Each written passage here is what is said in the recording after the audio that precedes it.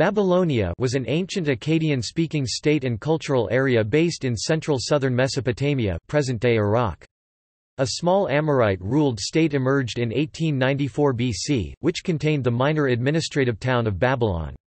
It was merely a small provincial town during the Akkadian Empire 2335–2154 BC, but greatly expanded during the reign of Hammurabi in the first half of the 18th century BC and became a major capital city.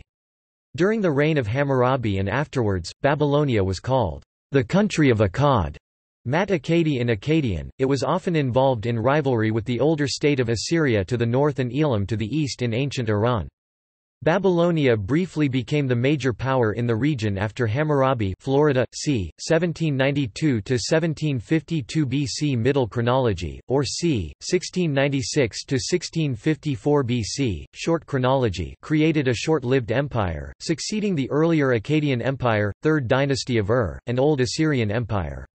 The Babylonian Empire, however, rapidly fell apart after the death of Hammurabi and reverted to a small kingdom.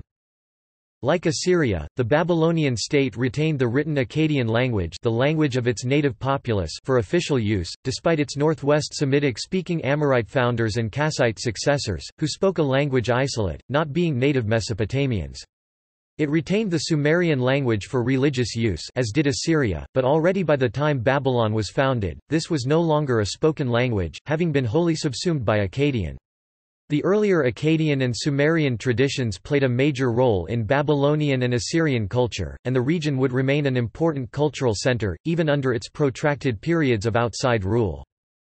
The earliest mention of the city of Babylon can be found in a clay tablet from the reign of Sargon of Akkad 2334–2279 BC, dating back to the 23rd century BC.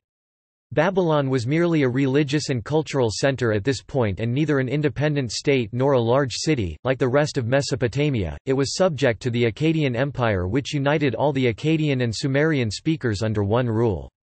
After the collapse of the Akkadian Empire, the South Mesopotamian region was dominated by the Gutian people for a few decades before the rise of the 3rd dynasty of Ur, which restored order to the region and which, apart from northern Assyria, encompassed the whole of Mesopotamia, including the town of Babylon.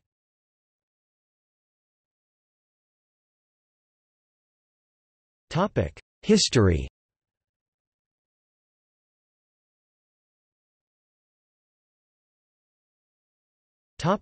Pre-Babylonian Sumero-Akkadian period. Mesopotamia had already enjoyed a long history prior to the emergence of Babylon, with Sumerian civilization emerging in the region c. 3500 BC, and the Akkadian-speaking people appearing by the 30th century BC. During the 3rd millennium BC, an intimate cultural symbiosis occurred between Sumerian and Akkadian speakers, which included widespread bilingualism. The influence of Sumerian on Akkadian and vice versa is evident in all areas, from lexical borrowing on a massive scale, to syntactic, morphological, and phonological convergence. This has prompted scholars to refer to Sumerian and Akkadian in the 3rd millennium as a Sprachbund. Akkadian gradually replaced Sumerian as the spoken language of Mesopotamia somewhere around the turn of the 3rd and the 2nd millennium BC, the precise timeframe being a matter of debate, from c. 3500 BC until the rise of the Akkadian Empire in the 24th century BC, Mesopotamia had been dominated by largely Sumerian cities and city-states, such as Ur, Lagash, Uruk, Kish, Isin, Larsa, Adab, Eridu, Gassur, Assur, Hamazi, Akshak, Arbela and Umma, although Semitic Akkadian names began to appear on the king lists of some of these states such as Eshnunna and Assyria between the 29th and 25th centuries BC. Traditionally, the major religious center of all Mesopotamia was the city of Nippur where the god Enlil was supreme, and it would remain so until replaced by Babylon during the reign of Hammurabi in the mid-18th century BC. The Akkadian Empire 2334–2154 BC saw the Akkadian Semites and Sumerians of Mesopotamia unite under one rule, and the Akkadians fully attain ascendancy over the Sumerians and indeed come to dominate much of the ancient Near East. The empire eventually disintegrated due to economic decline, climate change and civil war, followed by attacks by the Gutians from the Zagros Mountains. Sumer rose up again with the 3rd dynasty of Ur in the late 22nd century BC, and ejected the Gutians from southern Mesopotamia. They also seem to have gained ascendancy over much of the territory of the Akkadian kings of Assyria in northern Mesopotamia for a time, followed by the collapse of the Sumerian Ur-III dynasty at the hands of the Elamites in 2002 BC. The Amorites, a foreign northwest Semitic-speaking people, began to migrate into southern Mesopotamia from the northern Levant, gradually gaining control over most of southern Mesopotamia, where they formed a series of small kingdoms, while the Assyrians reasserted their independence in the north. The states of the south were unable to stem the Amorite advance, and for a time may have relied on their fellow Akkadians in Assyria for protection. King Ilu Shuma c. 2008–1975 BC of the Old Assyrian Empire 2025–1750 BC in a known inscription describes his exploits to the south as follows: The freedom of the Akkadians and their children I established. I purified their copper. I established their freedom from the border of the marshes and Ur and Nippur, a wall, and Kish, dur of the goddess Ishtar, as far as the city of Ashur. Past scholars originally extrapolated from this text that it means he defeated the invading Amorites to the south and Elamites to the east, but there is no explicit record of that, and some scholars believe the Assyrian kings were merely giving preferential trade agreements to the south. These policies were continued by his successors Arisham I and Akunum.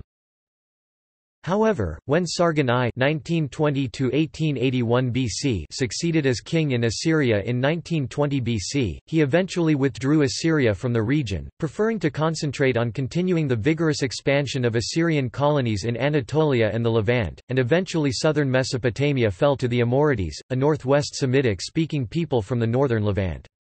During the first centuries of what is called the Amorite period, the most powerful city-states in the south were Isin, Eshnunna and Larsa, together with Assyria in the north.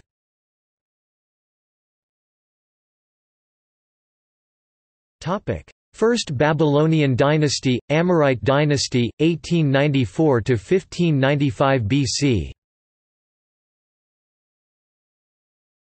One of these Amorite dynasties founded a small kingdom of Kazallu which included the then still minor town of Babylon circa 1894 BC, which would ultimately take over the others and form the short-lived First Babylonian Empire, also called the First Babylonian Dynasty.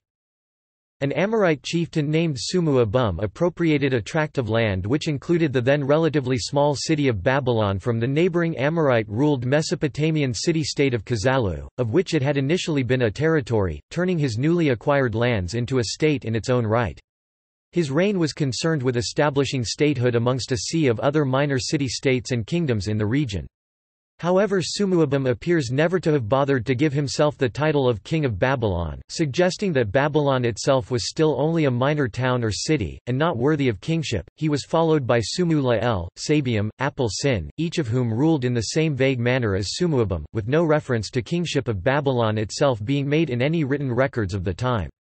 Sin-Muballit was the first of these Amorite rulers to be regarded officially as a king of Babylon, and then on only one single clay tablet. Under these kings, the nation in which Babylon lay remained a small nation which controlled very little territory, and was overshadowed by neighboring kingdoms that were both older, larger, and more powerful, such as, Isin, Larsa, Assyria to the north and Elam to the east in ancient Iran. The Elamites occupied huge swaths of southern Mesopotamia, and the early Amorite rulers were largely held in vassalage to Elam.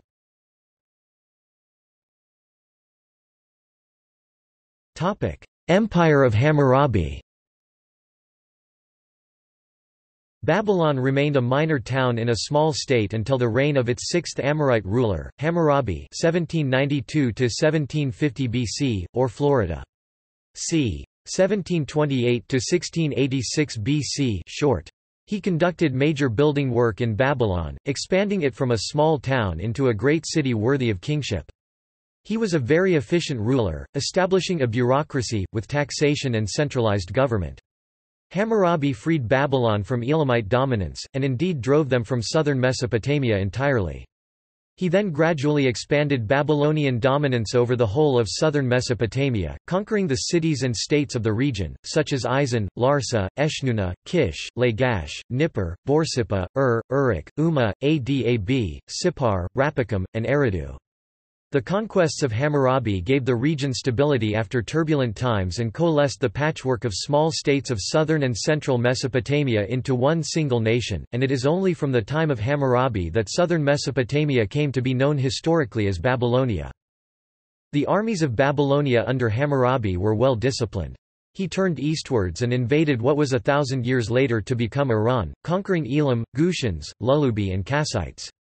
To the west, the Amorite states of the Levant, modern Syria and Jordan, including the powerful kingdoms of Mari and Yamhad, were conquered.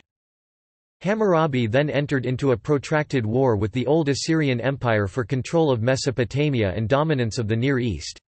Assyria had extended control over much of the Hurrian and Hattian parts of southeast Anatolia from the 21st century BC, and from the latter part of the 20th century BC had asserted itself over the northeast Levant and central Mesopotamia also. After a protracted unresolved struggle over decades with the powerful Assyrian kings Shamshi-Adad I and Ishmi-Dagan, Hammurabi forced their successor Mut-Ashkur to pay tribute to Babylon c. 1751 BC, thus giving Babylonia control over Assyria's centuries-old Hattian and Hurrian colonies in Anatolia. One of the most important works of the First Babylonian dynasty was the compilation of Babylonian law, a law code both influenced by and improved upon the much earlier codes of Sumer, Akkad and Assyria. This was made by order of Hammurabi after the expulsion of the Elamites and the settlement of his kingdom. In 1901, a copy of the Code of Hammurabi was discovered on a stele by Jacques de Morgan and Jean-Vincent Scheil at Susa in Elam, where it had later been taken as plunder. That copy is now in the Louvre. From before 3000 BC until the reign of Hammurabi, the major cultural and religious center of southern Mesopotamia had been the ancient city of Nippur, where the god Enlil was supreme. However, with the rise of Hammurabi, this honor was transferred to Babylon, and the South Mesopotamian god Marduk rose to supremacy in the pantheon of southern Mesopotamia with the god Ashur, and to some degree Ishtar also, remaining the long dominant deity in the northern Mesopotamian state of Assyria. The city of Babylon became known as a holy city, where any legitimate ruler of southern Mesopotamia had to be crowned. Hammurabi turned what had previously been a minor administrative town into a powerful and influential major city, increasing its size and population dramatically, extended its rule over the entirety of southern Mesopotamia, and conducting a number of impressive architectural works. The Amorite-ruled Babylonians, like their predecessor states, engaged in regular trade with the Amorite and Canaanite city-states to the west, with Babylonian officials or troops sometimes passing to the Levant and Canaan, with Amorite merchants operating freely throughout Mesopotamia. The Babylonian monarchy's western connections remained strong for quite some time. Ammi-Ditana, great-grandson of Hammurabi, still titled himself, "King of the Land of the Amorites." Ammi-Ditana's father and son also bore Amorite names, Abi-Esha and Ammi-Saduqa.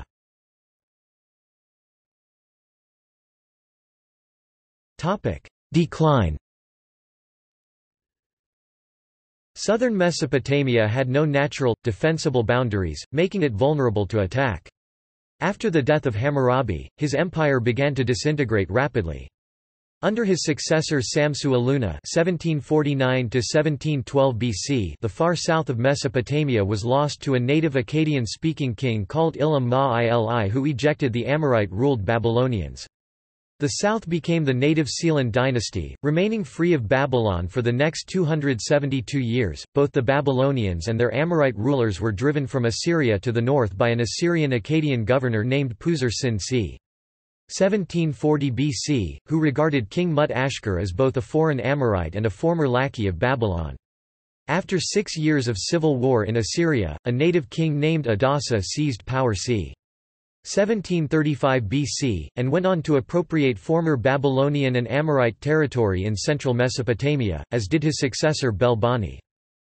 Amorite rule survived in a much reduced Babylon. Samsu-Iluna's successor Abi-Esha made a vain attempt to recapture the Sealand dynasty for Babylon, but met defeat at the hands of King Damchi-Elishu II.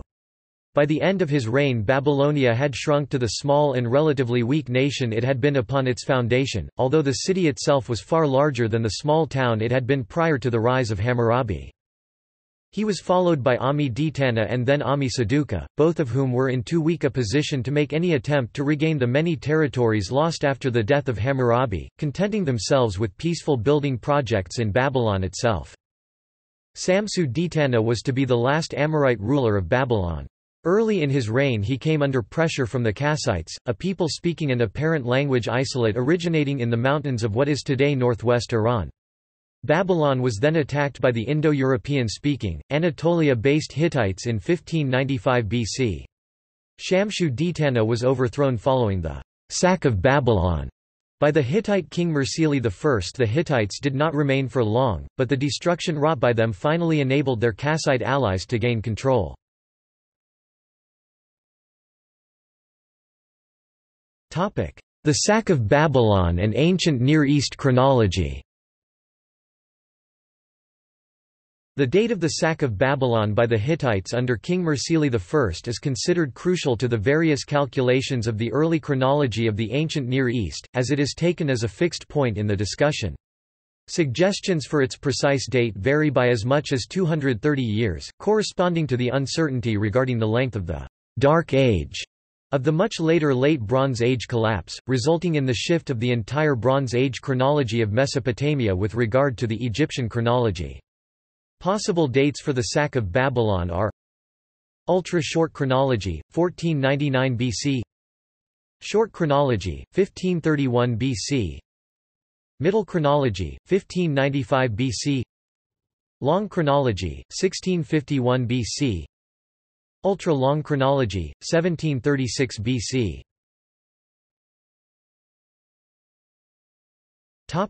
Kassite Dynasty, 1595–1155 BC. The Kassite dynasty was founded by Gandash of Mari. The Kassites, like the Amorite rulers who had preceded them, were not originally native to Mesopotamia. Rather, they had first appeared in the Zagros Mountains of what is today northwestern Iran. The ethnic affiliation of the Kassites is unclear. However, their language was not Semitic or Indo-European, and is thought to have been either a language isolate or possibly related to the Hurro-Urartian language family of Anatolia, although the evidence for its genetic affiliation is meager due to the scarcity of extant texts.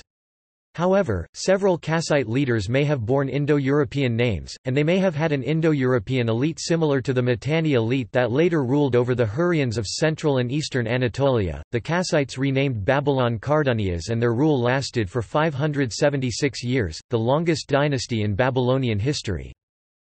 This new foreign dominion offers a striking analogy to the roughly contemporary rule of the Hyksos in ancient Egypt. Most divine attributes ascribed to the Amorite kings of Babylonia disappeared at this time. The title, God, was never given to a Kassite sovereign.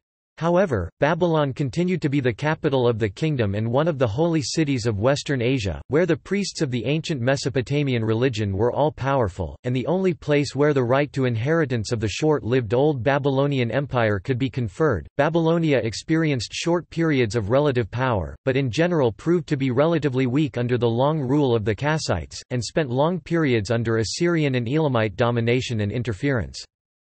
It is not clear precisely when Kassite rule of Babylon began, but the Indo-European Hittites from Anatolia did not remain in Babylonia for long after the sacking of the city, and it is likely the Kassites moved in soon afterwards. Agum II took the throne for the Kassites in 1595 BC, and ruled a state that extended from Iran to the Middle Euphrates. The new king retained peaceful relations with Arusham III, the native Mesopotamian king of Assyria, but successfully went to war with the Hittite Empire, and 24 years after, the Hittites took the sacred statue of Marduk. He recovered it and declared the god equal to the Kassite deity Shuqamuna. Bernabarius I succeeded him and drew up a peace treaty with the Assyrian king Puzur-Ashur III, and had a largely uneventful reign, as did his successor Kashtiliash III. The Sealand dynasty of southern Mesopotamia remained independent of Babylonia and in native Akkadian-speaking hands. However, Ulambiriash managed to attack it conquered parts of the land from Ea-Gamel, a king with a distinctly Sumerian name, around 1450 BC, whereupon Ea-Gamel fled to his allies in Elam. The Sealand dynasty region still remained independent however, and the Kassite king seems to have been unable to finally conquer it. Ulumburiush began making treaties with ancient Egypt, which then was ruling southern Canaan, and Assyria to the north. Karahandash built a bas-relief temple in Uruk, and Kurigalzu I (1415–1390 BC) built a new capital Dur-Kurigalzu named after himself, transferring administrative rule from Babylon. Both of these kings continued to struggle unsuccessfully against the Sealand dynasty.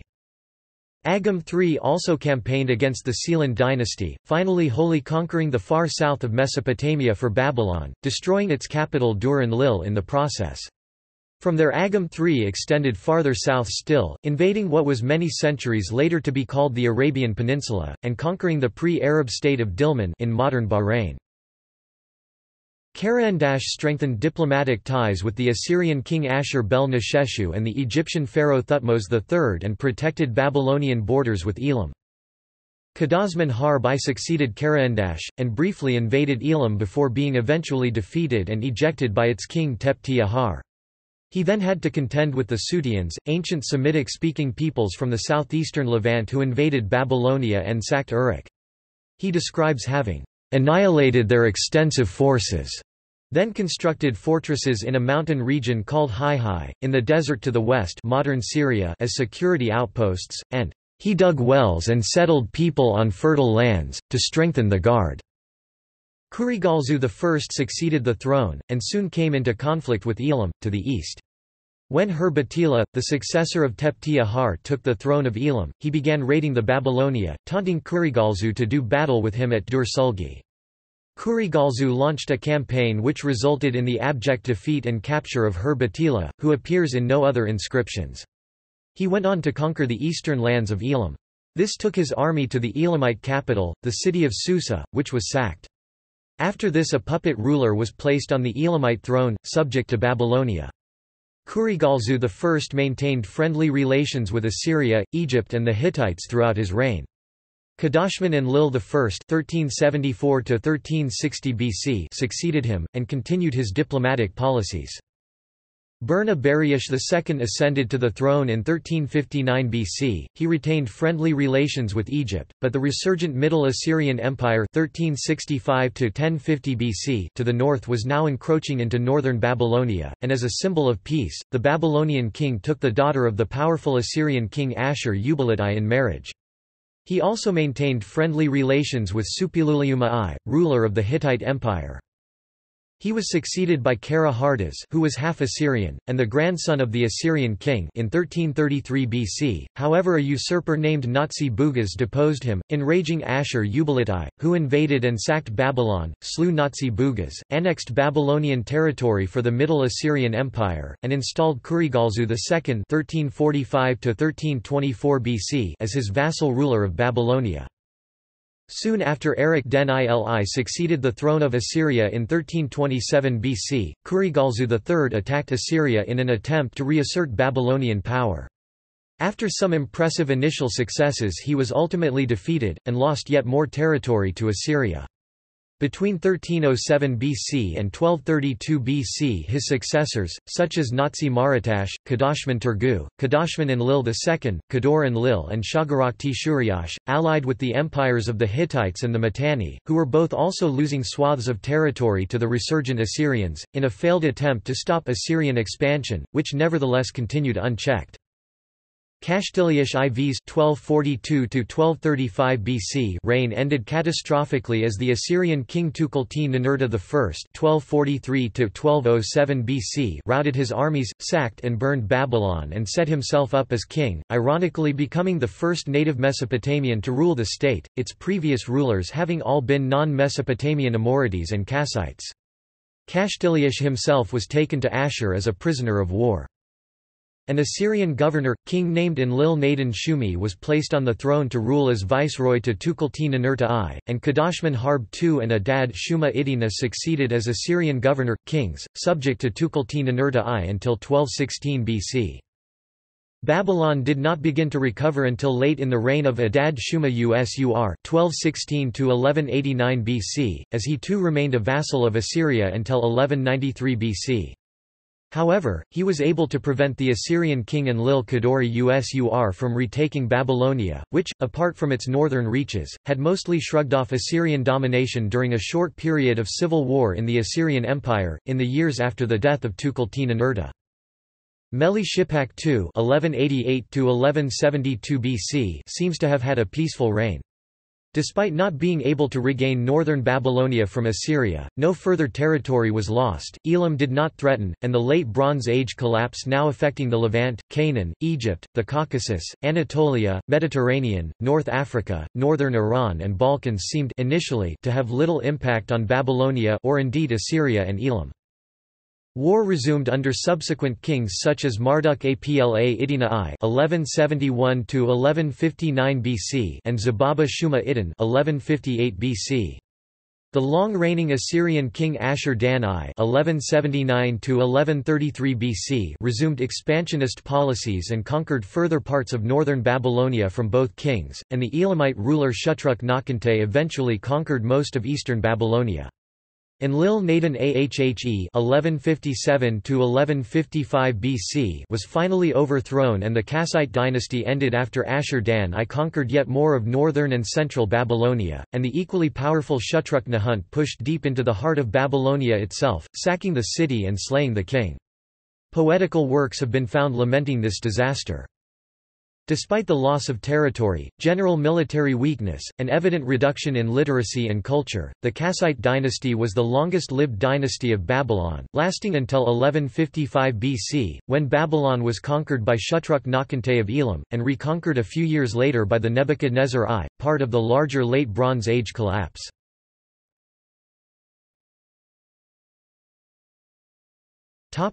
Early Iron Age, Native Rule, Second Dynasty of Isin, 1155–1026 BC. The Elamites did not remain in control of Babylonia long, instead entering into an ultimately unsuccessful war with Assyria, allowing Marduk-Kabit-Aashu (1155–1139 BC) to establish the dynasty IV of Babylon, from Isin, with the very first native Akkadian-speaking South Mesopotamian dynasty to rule Babylonia, with Marduk-Kabit-Aashu becoming only the second native Mesopotamian to sit on the throne of Babylon. After the Assyrian king Tukulti-Ninurta I, his dynasty was to remain in power for some 125 years. The new king successfully drove out the Elamites and prevented any possible Kassite revival. Later in his reign he went to war with Assyria, and had some initial success, briefly capturing the South Assyrian city of Ekallatum before ultimately suffering defeat at the hands of Ashur-dan I. Idi-Marduk-Balatu succeeded his father in 1138 BC, and successfully repelled Elamite attacks on Babylonia during his 8-year reign. He too made attempts to attack Assyria, but also met with failure at the hands of the still reigning Ashur-dan I.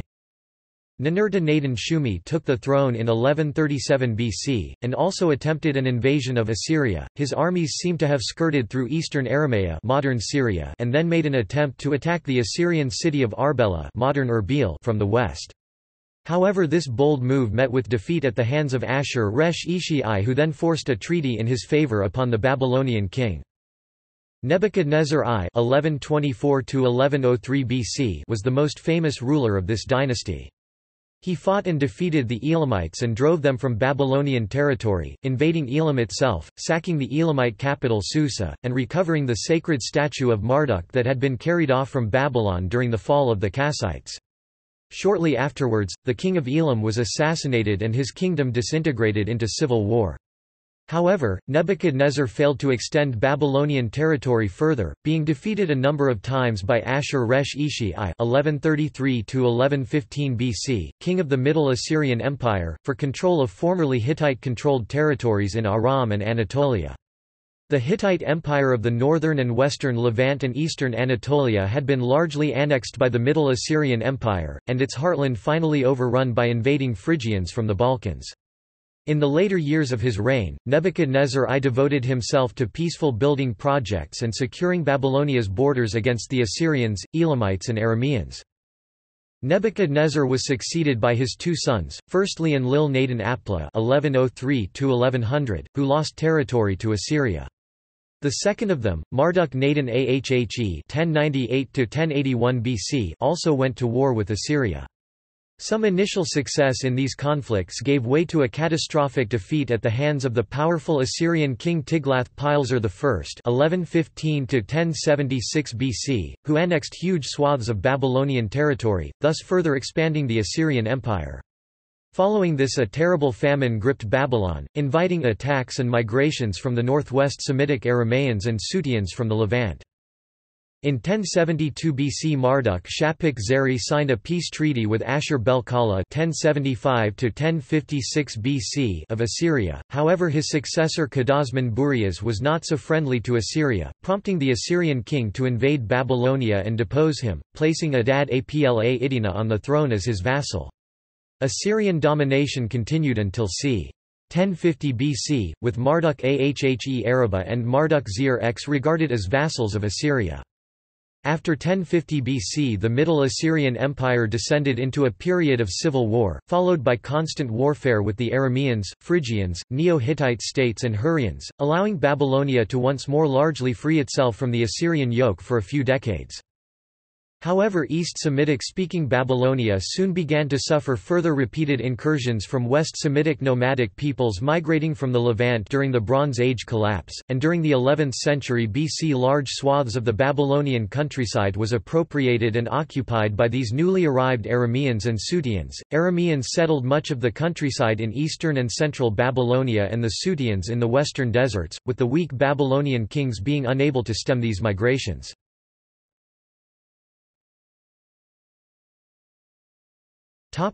Period of chaos, 1026 to 911 BC.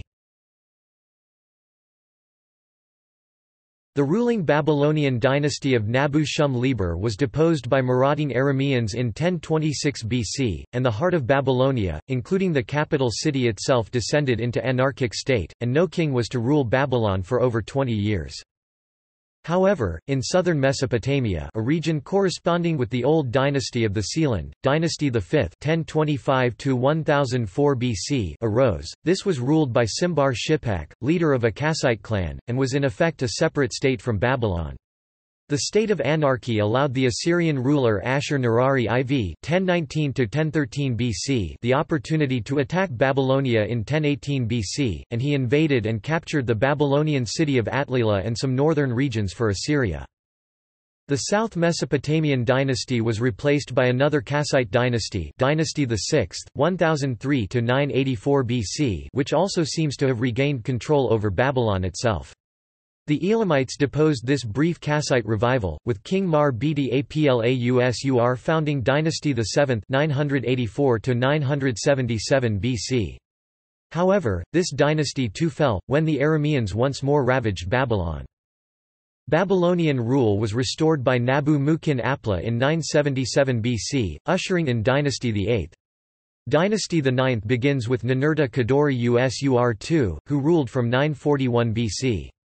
Babylonia remained weak during this period, with whole areas of Babylonia now under firm Aramean and Sutean control. Babylonian rulers were often forced to bow to pressure from Assyria and Elam, both of which had appropriated Babylonian territory.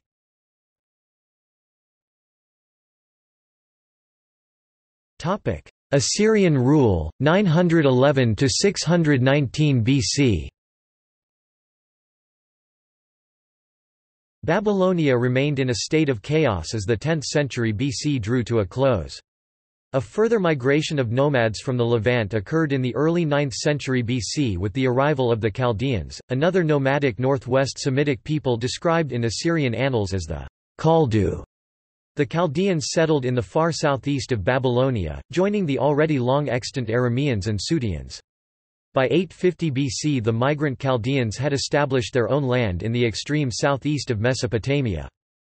From 911 BC with the founding of the Neo-Assyrian Empire 911–605 BC by Adad-Nirari II, Babylon found itself once again under the domination and rule of its fellow Mesopotamian state for the next 3 centuries.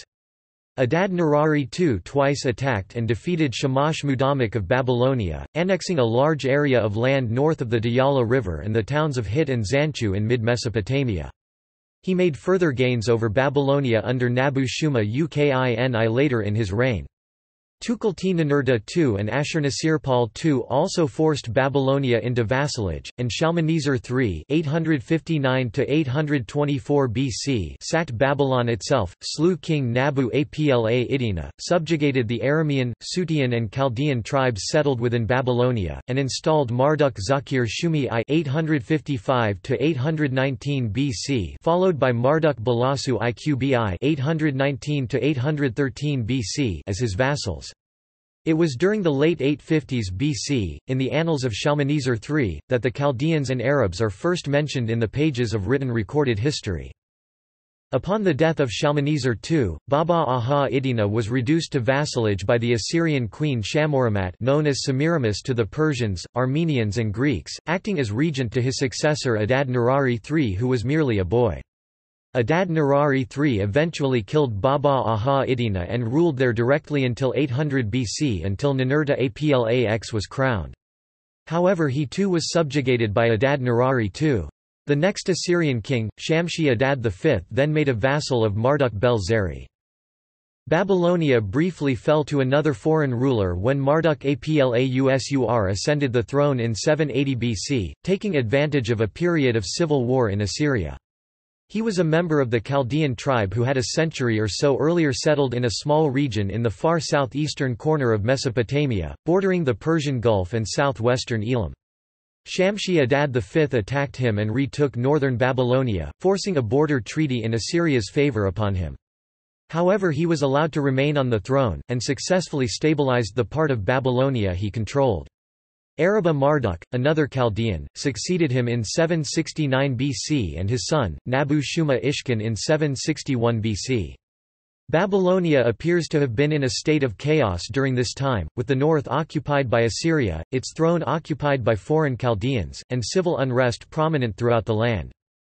The Babylonian king Nabonassar overthrew the Chaldean usurpers in 748 BC, and successfully stabilized Babylonia, remaining untroubled by Ashur-Nirari V of Assyria. However, with the accession of Tiglath-Pileser III (745–727 BC), Babylonia came under renewed attack. Babylon was invaded and sacked and Nabonassar reduced to vassalage. His successors Nabu-Nadin-Zeri, Nabu-Suma-Ukin II and Nabu-Mukin-Zeri were also in servitude to Tiglath-Pileser III, until in 729 BC the Assyrian king decided to rule Babylon directly as its king instead of allowing Babylonian kings to remain as vassals of Assyria as his predecessors had done for 200 years. It was during this period that Eastern Aramaic was introduced by the Assyrians as the lingua franca of the Neo-Assyrian Empire, and Mesopotamian Aramaic began to supplant Akkadian as the spoken language of the general populace of both Assyria and Babylonia. The Assyrian king Shalmaneser V was declared king of Babylon in 727 BC, but died whilst besieging Samaria in 722 BC. Revolt was then fomented against Assyrian domination by Marduk-Apla-Iddina II, a Chaldean Malka chieftain of the far southeast of Mesopotamia, with strong Elamite support. Marduk-Apla-Iddina managed to take the throne of Babylon itself between 721 to 710 BC, whilst the Assyrian king Sargon II (722 to 705 BC) were otherwise occupied in defeating the Scythians and Cimmerians who had attacked Assyria's Persian and Median vassal colonies in ancient Iran. Marduk-Apla-Iddina II was eventually defeated and ejected by Sargon II of Assyria, and fled to his protectors in Elam. Sargon II was then declared king in Babylon. Sennacherib (705–681 BC) succeeded Sargon II, and after ruling directly for a while, he placed his son Ashur-Nadin-Shumi on the throne. However, Merodach-Baladan and his Elamite protectors continued to unsuccessfully agitate against Assyrian rule. Nergal-Ushizib, an Elamite, murdered the Assyrian prince and briefly took the throne. This led to the infuriated Assyrian king Sennacherib invading and subjugating Elam and sacking Babylon, laying waste to and largely destroying the city. Sennacherib was soon murdered by his own sons while praying to the god Nisroch in Nineveh in 681 BC. A puppet king Marduk-Zakir-Shumi II was placed on the throne by the new Assyrian king Esarhaddon. However, Marduk-Apla-Iddina returned from exile in Elam, and briefly deposed him, forcing Esarhaddon to attack and defeat him, whereupon he once more fled to his masters in Elam, where he died in exile. Esarhaddon 681 to 669 BC ruled Babylon personally. He completely rebuilt the city, bringing rejuvenation and peace to the region. Upon his death, and in an effort to maintain harmony within his vast empire, which stretched from the Caucasus to Egypt and Nubia and from Cyprus to Iran, he installed his eldest son Shamash-Shum-Ukin as a subject king in Babylon, and his youngest, the highly educated Ashurbanipal 669 to 627 BC, in the more senior position as king of Assyria and overlord of Shamash-Shum-Ukin. Despite being an Assyrian himself, Shamash-Shum-Ukin, after decades subject to his brother Ashurbanipal, declared that the city of Babylon and not the Assyrian city of Nineveh should be the seat of the immense empire. He raised a major revolt against his brother, Ashurbanipal. He led a powerful coalition of peoples also resentful of Assyrian subjugation and rule, including Elam, the Persians, Medes, the Babylonians, Chaldeans and Suteans of southern Mesopotamia, the Arameans of the Levant and southwest Mesopotamia, the Arabs and Dilmunites of the Arabian Peninsula and the Canaanites Phoenicians. After a bitter struggle, Babylon was sacked and its allies vanquished, Shamash-Shum-Ukin being killed in the process.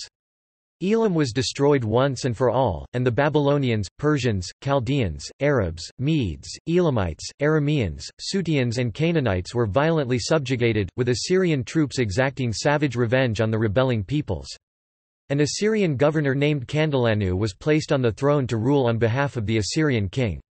Upon Ashurbanipal's death in 627 BC, his son Ashur-etil-ilani (627 to 623 BC) became ruler of Babylon and Assyria.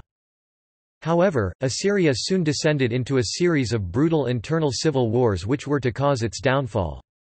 Ashur-etil-ilani was deposed by one of his own generals, named Sin-Shumu-Lishur in 623 BC, who also set himself up as king in Babylon.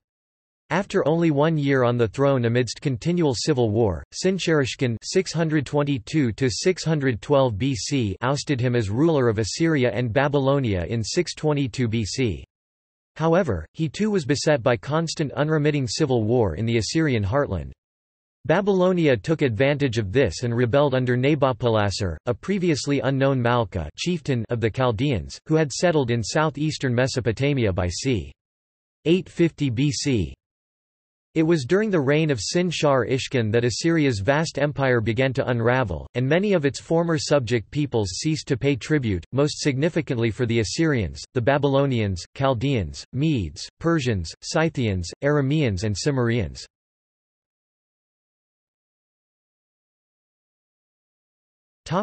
Neo-Babylonian Empire Chaldean era. In 620 BC Nabopolassar seized control over much of Babylonia with the support of most of the inhabitants, with only the city of Nippur and some northern regions showing any loyalty to the beleaguered Assyrian king. Nabopolassar was unable to utterly secure Babylonia, and for the next 4 years he was forced to contend with an occupying Assyrian army encamped in Babylonia trying to unseat him. However, the Assyrian king, Sin-Shar-Ishkun was plagued by constant revolts among his people in Nineveh, and was thus prevented from ejecting Nabopolassar. The stalemate ended in 615 BC, when Nabopolassar entered the Babylonians and Chaldeans into alliance with Cyaxares, an erstwhile vassal of Assyria, and king of the Iranian peoples, the Medes, Persians, Sagartians and Parthians. Cyaxares had also taken advantage of the Assyrian destruction of the formerly regionally dominant pre-Iranian Elamite and Manian nations and the subsequent anarchy in Assyria to free the Iranic peoples from 3 centuries of the Assyrian yoke and regional Elamite domination. The Scythians from north of the Caucasus, and the Cimmerians from the Black Sea, who had both also been subjugated by Assyria, joined the alliance, as did regional Aramean tribes. In 615 BC, while the Assyrian king was fully occupied fighting rebels in both Babylonia and Assyria itself, Cyaxares launched a surprise attack on the Assyrian heartlands, sacking the cities of Kalhu, the biblical Kalah, Nimrud, and Arakha, modern Kirkuk. Nabopolassar was still pinned down in southern Mesopotamia and thus not involved in this breakthrough. From this point on, the coalition of Babylonians, Chaldeans, Medes, Persians, Scythians, Cimmerians and Sagartians fought in unison against a civil war ravaged Assyria. Major Assyrian cities such as Ashur, Arbela modern Erbil, Guzana, Dur-Sharaqin modern Khorsabad, Imgur and Lil, Nibarti Ashur, Gassur, Kanish, Kar Ashurnashapal and Tushhan fell to the alliance during 614 BC. Sin-Shar Ishkan somehow managed to rally against the odds during 613 BC, and drove back the combined forces ranged against him. However, the alliance launched a renewed combined attack the following year, and after 5 years of fierce fighting, Nineveh was sacked in late 612 BC after a prolonged siege, in which Sin-Shar Ishkan was killed defending his capital. House-to-house fighting continued in Nineveh, and an Assyrian general and member of the royal household, took the throne as Ashur-uballit II 612–605 BC. He was offered the chance of accepting a position of vassalage by the leaders of the alliance according to the Babylonian Chronicle. However, he refused and managed to successfully fight his way out of Nineveh and to the northern Assyrian city of Haran in Upper Mesopotamia, where he founded a new capital. The fighting continued, as the Assyrian king held out against the alliance until 607 BC, when he was eventually ejected by the Medes, Babylonians, Scythians and their allies, and prevented in an attempt to regain the city the same year. The Egyptian pharaoh Necho II, whose dynasty had been installed as vassals of Assyria in 671 BC, belatedly tried to aid Egypt's former Assyrian masters, possibly out of fear that Egypt would be next to succumb to the new powers without Assyria to protect them, having already been ravaged by the Scythians. The Assyrians fought on with Egyptian aid until what was probably a final decisive victory was achieved against them at Carchemish in northwestern Assyria in 605 BC. The seat of empire was thus transferred to Babylonia for the first time since Hammurabi over 1,000 years before. Nabopolassar was followed by his son Nebuchadnezzar II 605–562 BC, whose reign of 43 years made Babylon once more the ruler of much of the civilized world, taking over portions of the former Assyrian Empire, with the eastern and northeastern portion being taken by the Medes and the far north by the Scythians. Nebuchadnezzar II may have also had to contend with remnants of the Assyrian resistance. Some sections of the Assyrian army and administration may have still continued in and around Dur-Katlamu in northwest Assyria for a time, however by 599 BC Assyrian imperial records from this region also fell silent. The fate of Ashur-uballit II remains unknown, and he may have been killed attempting to regain Haran, at Carchemish, or continue to fight on, eventually disappearing into obscurity.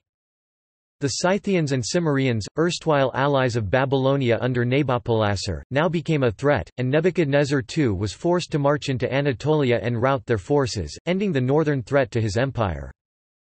The Egyptians attempted to remain in the Near East, possibly in an effort to aid in restoring Assyria as a secure buffer against Babylonia and the Medes and Persians, or to carve out an empire of their own.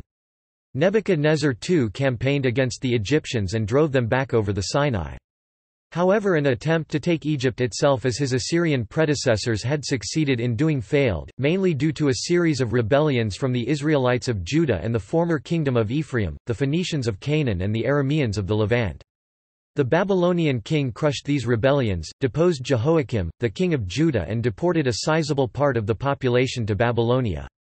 Cities like Tyre, Sidon and Damascus were also subjugated. The Arabs and other South Arabian peoples who dwelt in the deserts to the south of the borders of Mesopotamia were then also subjugated. In 567 BC he went to war with Pharaoh Amasis, and briefly invaded Egypt itself. After securing his empire, which included marrying a Median princess, he devoted himself to maintaining the empire and conducting numerous impressive building projects in Babylon. He is credited with building the fabled Hanging Gardens of Babylon. Amel-Marduk succeeded to the throne and reigned for only 2 years. Little contemporary record of his rule survives, though Berosus later stated that he was deposed and murdered in 560 BC by his successor Neriglissar for conducting himself in an improper manner.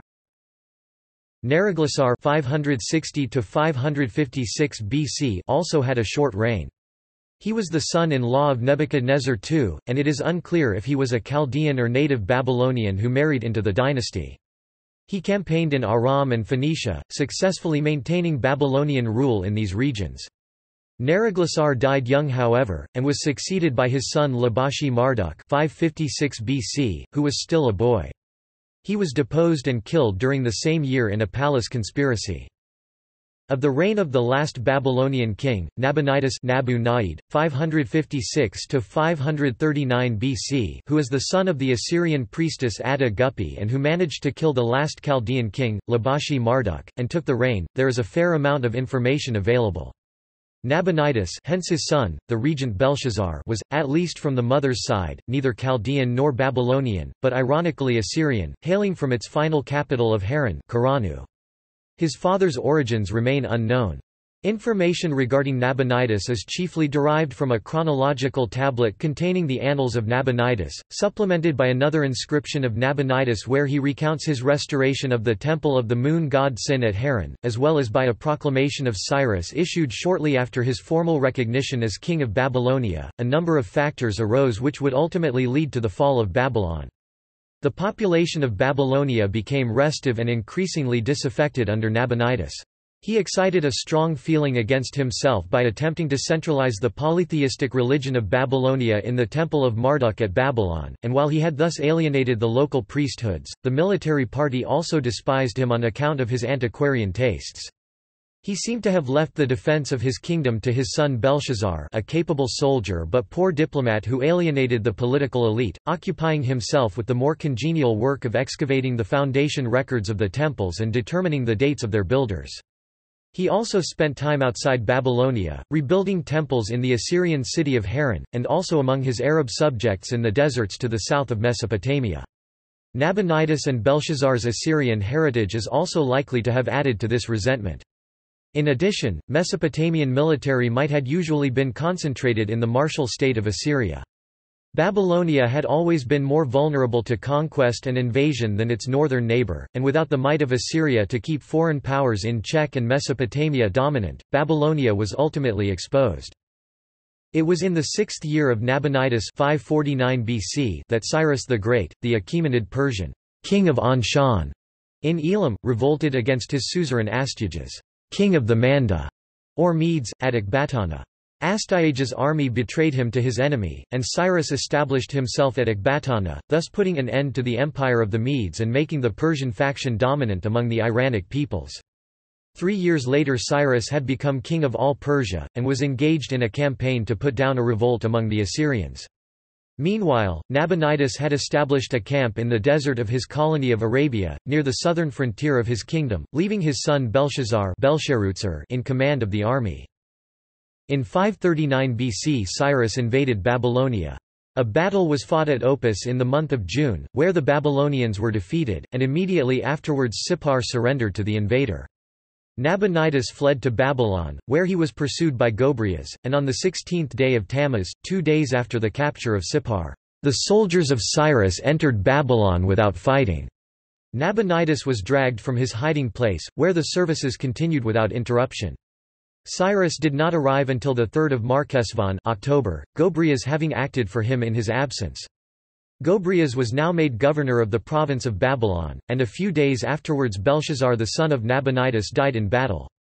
A public mourning followed, lasting 6 days, and Cyrus' son Cambyses accompanied the corpse to the tomb. One of the first acts of Cyrus accordingly was to allow the Jewish exiles to return to their own homes, carrying with them their sacred temple vessels. The permission to do so was embodied in a proclamation, whereby the conqueror endeavored to justify his claim to the Babylonian throne. Cyrus now claimed to be the legitimate successor of the ancient Babylonian kings and the avenger of Bel-Marduk, who was assumed to be wrathful at the impiety of Nabonidus in removing the images of the local gods from their ancestral shrines to his capital Babylon. The Chaldean tribe had lost control of Babylonia decades before the end of the era that sometimes bears their name, and they appear to have blended into the general populace of Babylonia even before this. For example, Nabopolassar, Nebuchadnezzar II and their successors always referred to themselves as Shar Akkad and never as Shar Khaldu on inscriptions, and during the Persian Achaemenid Empire the term Chaldean ceased to refer to a race of people, and instead specifically to a social class of priests educated in classical Babylonian literature, particularly astronomy and astrology. By the mid-Seleucid Empire 312–150 BC period this term too had fallen from use.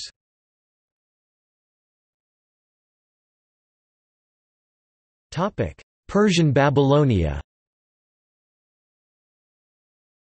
Babylonia was absorbed into the Achaemenid Empire in 539 BC. A year before Cyrus' death, in 529 BC, he elevated his son Cambyses II in the government, making him king of Babylon, while he reserved for himself the fuller title of king of the other provinces of the empire. It was only when Darius I acquired the Persian throne and ruled it as a representative of the Zoroastrian religion, that the old tradition was broken and the claim of Babylon to confer legitimacy on the rulers of Western Asia ceased to be acknowledged. Immediately after Darius seized Persia, Babylonia briefly recovered its independence under a native ruler, Nadinta Bel, who took the name of Nebuchadnezzar III, and reigned from October 522 BC to August 520 BC, when Darius took the city by storm. During this period, Assyria to the north also rebelled. A few years later, probably 514 BC, Babylon again revolted under the Armenian king Nebuchadnezzar IV. On this occasion, after its capture by the Persians, the walls were partly destroyed. The Asagila, the great temple of Bel, however, still continued to be kept in repair and to be a center of Babylonian religious feelings. Alexander the Great conquered Babylon in 333 BC for the Greeks, and died there in 323 BC. Babylonia and Assyria then became part of the Greek Seleucid Empire. It has long been maintained that the foundation of Seleucia diverted the population to the new capital of southern Mesopotamia, and that the ruins of the old city became a quarry for the builders of the new seat of government, but the recent publication of the Babylonian Chronicles has shown that urban life was still very much the same well into the Parthian Empire 150 BC to 226 AD. The Parthian king Mithridates conquered the region into the Parthian Empire in 150 BC, and the region became something of a battleground between Greeks and Parthians. There was a brief interlude of Roman conquest, the provinces of Assyria and Mesopotamia, 116–118 AD under Trajan, after which the Parthians reasserted control. The satrapy of Babylonia was absorbed into Asoristan, meaning the land of the Assyrians in Persian, in the Sasanian Empire, which began in 226 AD, and by this time East Syriac Rite Syriac Christianity, which emerged in Assyria and Upper Mesopotamia the 1st century AD, had become the dominant religion among the native Assyrian Babylonian populace, who had never adopted the Zoroastrianism or Hellenic religions and languages of their rulers. Apart from the small 2nd century BC to 3rd century AD independent Neo-Assyrian states of Adiabene, Osrhoene, Assur, Beth Garmai, Beth Nuhadra and Hatra in the north, Mesopotamia remained under largely Persian control until the Arab-Muslim conquest of Persia in the 7th century AD. Asoristan was dissolved as a geopolitical entity in 637 AD, and the native Eastern Aramaic-speaking and largely Christian populace of southern and central Mesopotamia, with the exception of the Mandeans, gradually underwent Arabization and Islamization in contrast to northern Mesopotamia where an Assyrian continuity endures to the present day.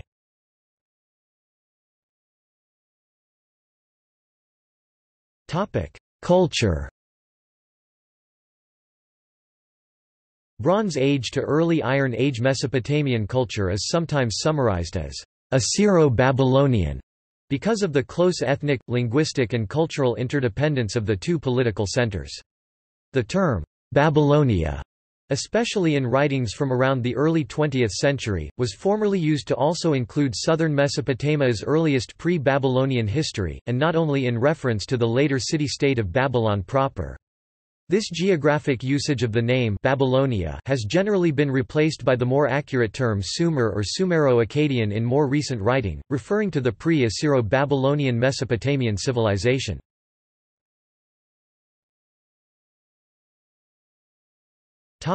Babylonian culture.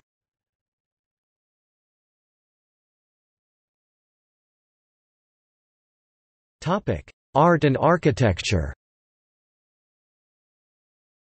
In Babylonia, an abundance of clay, and lack of stone, led to greater use of mudbrick. Babylonian, Sumerian and Assyrian temples were massive structures of crude brick which were supported by buttresses, the rain being carried off by drains.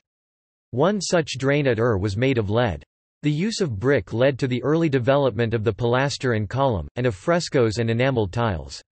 The walls were brilliantly colored, and sometimes plated with zinc or gold, as well as with tiles. Painted terracotta cones for torches were also embedded in the plaster. In Babylonia, in place of the relief, there was greater use of three-dimensional figures—the earliest examples being the statues of Gudea, that are realistic if somewhat clumsy. The paucity of stone in Babylonia made every pebble precious, and led to a high perfection in the art of gem cutting.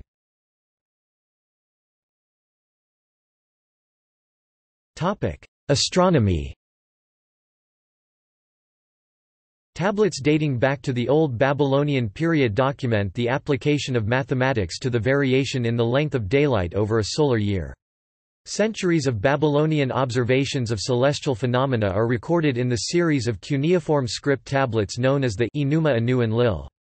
The oldest significant astronomical text that we possess is Tablet 63 of Enuma Anu Enlil, the Venus tablet of Ami Saduqa, which lists the first and last visible risings of Venus over a period of about 21 years and is the earliest evidence that the phenomena of a planet were recognized as periodic.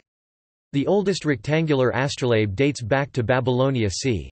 1100 BC. The Mul. Apin, contains catalogues of stars and constellations as well as schemes for predicting heliacal risings and the settings of the planets, lengths of daylight measured by a water clock, gnomon, shadows, and intercalations. The Babylonian Gu text arranges stars in strings that lie along declination circles and thus measure right ascensions or time intervals, and also employs the stars of the zenith, which are also separated by given right ascensional differences.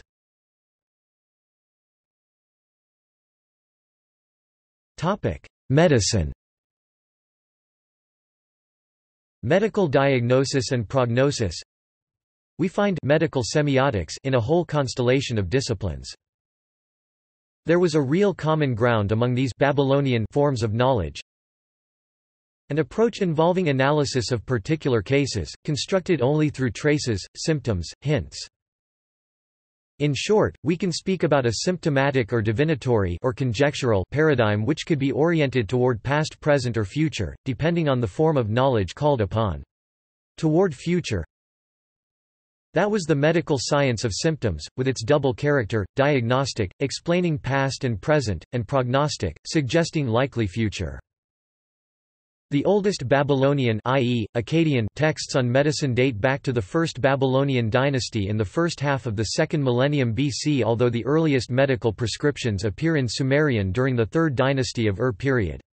The most extensive Babylonian medical text, however, is the Diagnostic Handbook written by the Umanyu, or chief scholar, Asagil kin Apla of Borsippa, during the reign of the Babylonian king Adad Apla Idina 1069–1046 BC. Along with contemporary ancient Egyptian medicine, the Babylonians introduced the concepts of diagnosis, prognosis, physical examination, and prescriptions.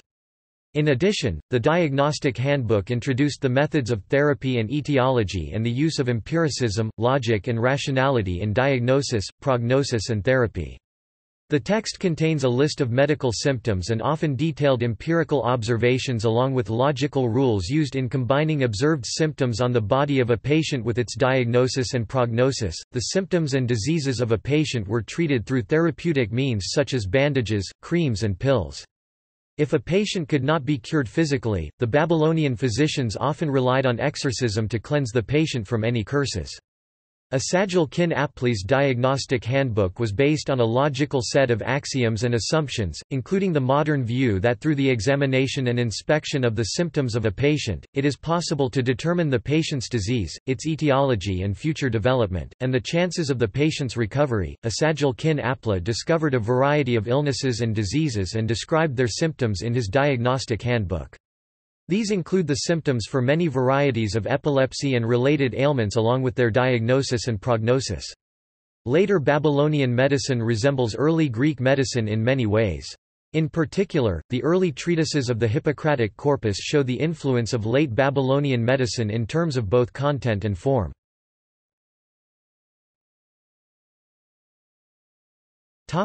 Literature. There were libraries in most towns and temples. An old Sumerian proverb averred that, "He who would excel in the school of the scribes must rise with the dawn." Women as well as men learned to read and write, and in Semitic times, this involved knowledge of the extinct Sumerian language, and a complicated and extensive syllabary. A considerable amount of Babylonian literature was translated from Sumerian originals, and the language of religion and law long continued to be written in the old agglutinative language of Sumer. Vocabularies, grammars, and interlinear translations were compiled for the use of students, as well as commentaries on the older texts and explanations of obscure words and phrases. The characters of the syllabary were all arranged and named, and elaborate lists of them were drawn up. There are many Babylonian literary works whose titles have come down to us. One of the most famous of these was the Epic of Gilgamesh, in 12 books, translated from the original Sumerian by a certain Sin-Liki Unini, and arranged upon an astronomical principle. Each division contains the story of a single adventure in the career of Gilgamesh. The whole story is a composite product, and it is probable that some of the stories are artificially attached to the central figure.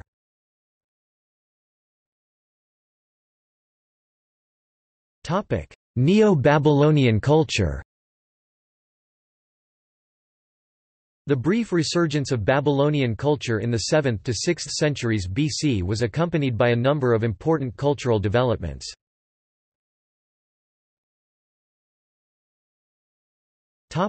Astronomy. Among the sciences, astronomy and astrology still occupied a conspicuous place in Babylonian society. Astronomy was of old standing in Babylonia. The zodiac was a Babylonian invention of great antiquity, and eclipses of the sun and moon could be foretold. There are dozens of cuneiform records of original Mesopotamian eclipse observations.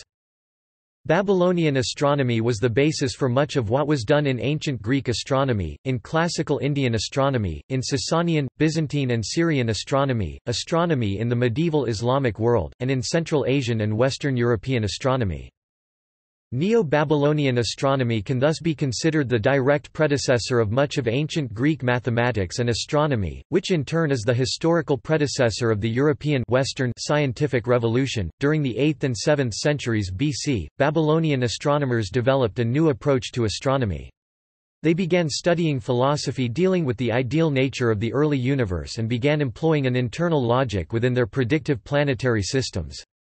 This was an important contribution to astronomy and the philosophy of science, and some scholars have thus referred to this new approach as the first scientific revolution. This new approach to astronomy was adopted and further developed in Greek and Hellenistic astronomy. In Seleucid and Parthian times, the astronomical reports were of a thoroughly scientific character. How much earlier their advanced knowledge and methods were developed is uncertain. The Babylonian development of methods for predicting the motions of the planets is considered to be a major episode in the history of astronomy. The only Babylonian astronomer known to have supported a heliocentric model of planetary motion was Seleucus of Seleucia b. 190 BC. Seleucus is known from the writings of Plutarch. He supported the heliocentric theory where the Earth rotated around its own axis, which in turn revolved around the Sun. According to Plutarch, Seleucus even proved the heliocentric system, but it is not known what arguments he used.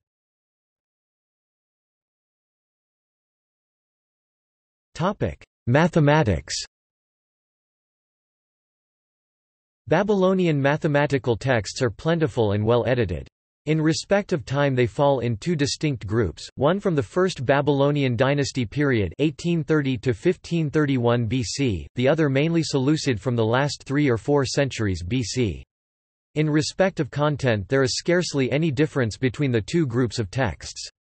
Thus Babylonian mathematics remains stale in character and content, with very little progress or innovation. For nearly 2 millennia, the Babylonian system of mathematics was sexagesimal, or a base 60 numeral system. From this we derive the modern-day usage of 60 seconds in a minute, 60 minutes in an hour, and 360 60 by 6 degrees in a circle.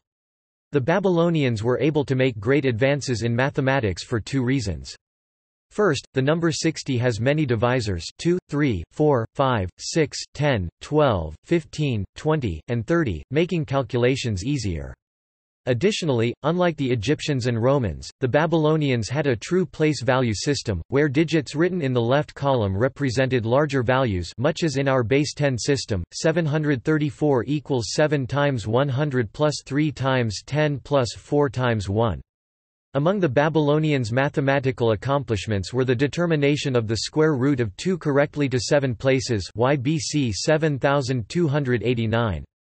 They also demonstrated knowledge of the Pythagorean theorem well before Pythagoras, as evidenced by this tablet translated by Dennis Ramsey and dating to c. 1900 BC. 4 is the length and 5 is the diagonal. What is the breadth? Its size is not known. 4 times 4 is 16.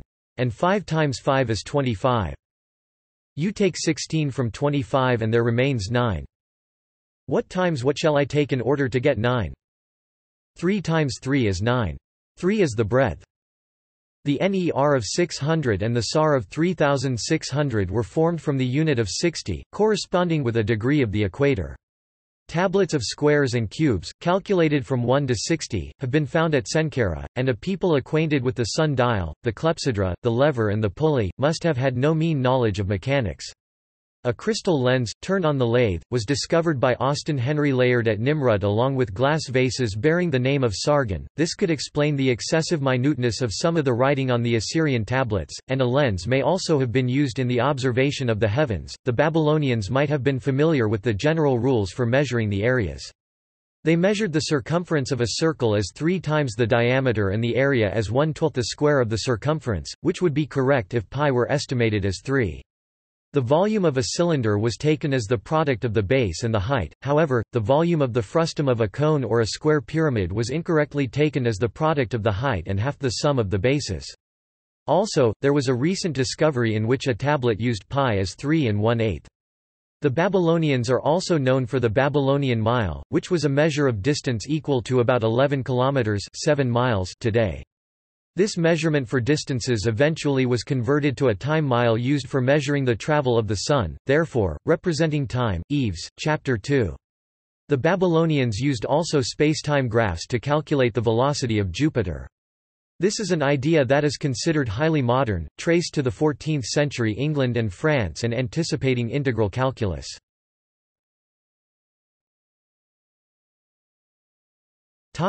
Philosophy. The origins of Babylonian philosophy can be traced back to early Mesopotamian wisdom literature, which embodied certain philosophies of life, particularly ethics, in the forms of dialectic, dialogues, epic poetry, folklore, hymns, lyrics, prose, and proverbs.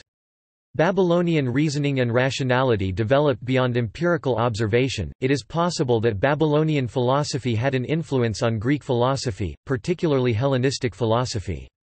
The Babylonian text dialogue of pessimism contains similarities to the agonistic thought of the Sophists, the Heraclitean doctrine of contrasts, and the dialogues of Plato, as well as a precursor to the Maieutic Socratic method of Socrates. The Milesian philosopher Thales is also known to have studied philosophy in Mesopotamia.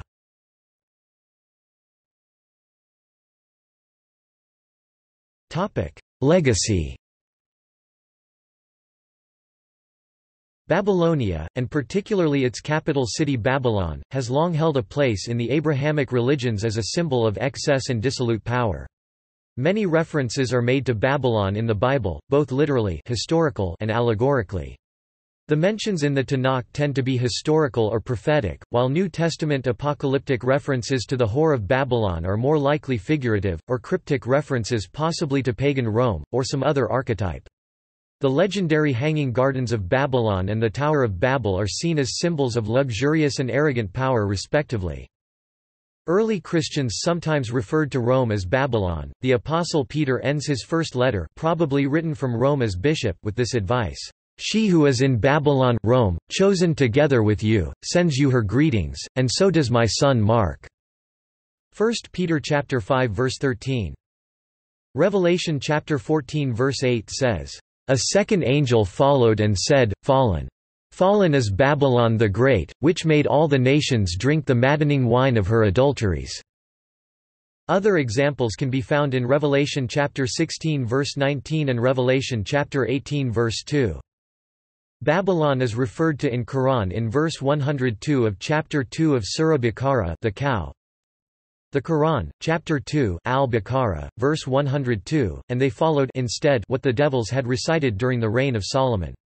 It was not Solomon who disbelieved, but the devils disbelieved, teaching people magic and that which was revealed to the two angels at Babylon, Harut and Marut. But the two angels do not teach anyone unless they say, "We are a trial, so do not disbelieve by practicing magic." And yet they learn from them that by which they cause separation between a man and his wife. But they do not harm anyone through it except by permission of Allah. And the people learn what harms them and does not benefit them. But the children of Israel certainly knew that whoever purchased the magic would not have in the hereafter any share. And wretched is that for which they sold themselves, if they only knew. Translated by Sahih International.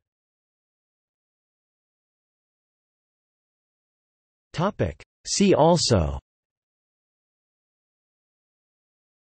Timeline of the Assyrian Empire. Notes